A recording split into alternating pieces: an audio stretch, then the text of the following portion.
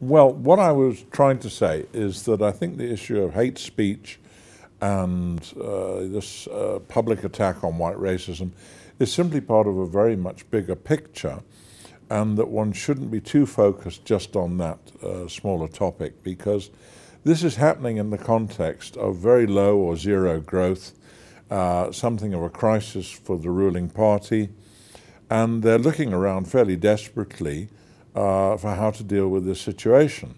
Now, in this situation, there's no spare money. The resistances to redistribution are very, very great. It's very hard to do any redistribution in a zero growth situation. And where the pressures upon them to deliver to the black middle classes are just as great as they ever were.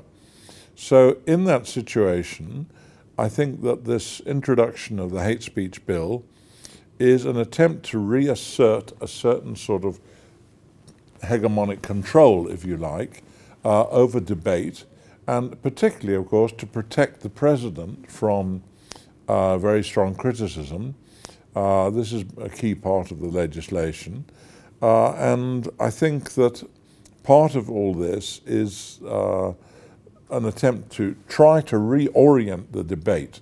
Because of the pressures in the society, because of zero growth, you've got faction fighting of all sorts, you've got tribalism, you've got ethnic hostilities, you've got racial, dog eats dog. Now, in that situation, what in effect the ANC is trying to do is to reassert the primacy of the black-white cleavage.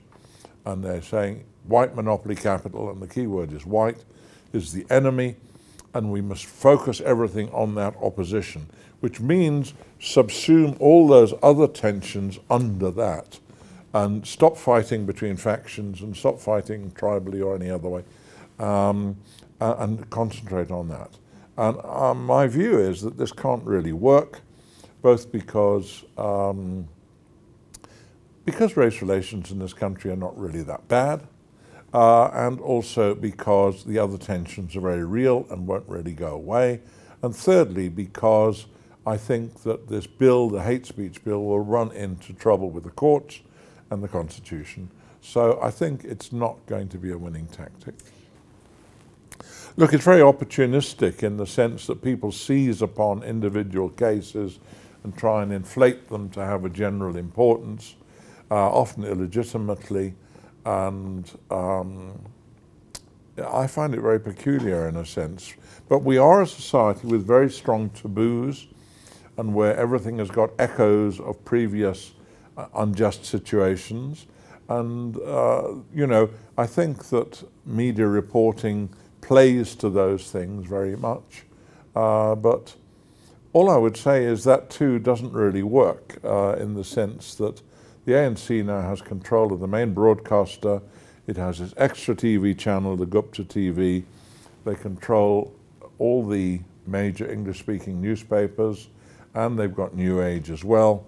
Despite all of that, the ratings of their leader and their party have just gone down and down and down. So the propaganda machine is not really working. Thank you so much.